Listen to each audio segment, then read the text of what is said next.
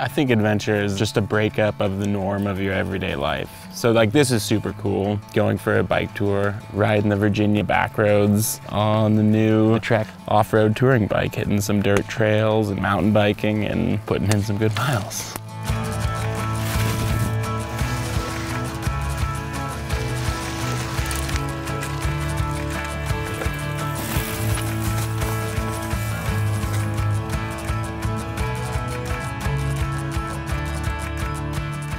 I'm Isaac Seigel-Boettner. Jacob Seigel-Boettner.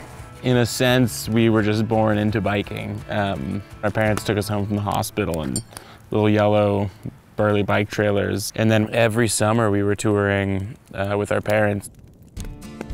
We're here because we won a Trek contest to go on a tour. Find some adventure.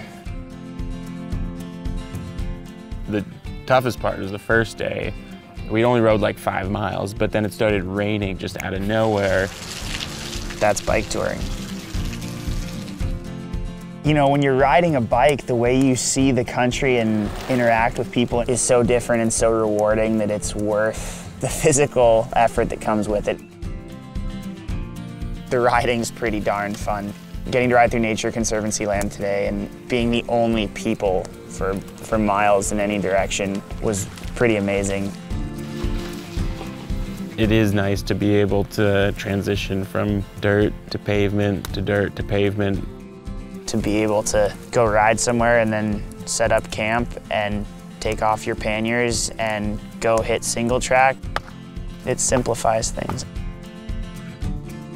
It's kind of cool to just get up in the morning and make breakfast and you have a map and you know where you're trying to get to that night and you just ride and don't worry about how fast you're going or what your heart rate is. That's part of the fun of touring. It's not a race. The best type of adventure is on a bike. That's the way people should travel.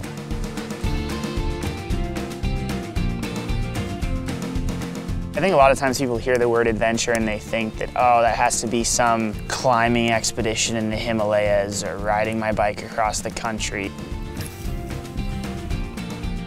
And I think that it doesn't have to be that long. It doesn't have to be that hard. It's just a matter of putting yourself out there and seeing what happens.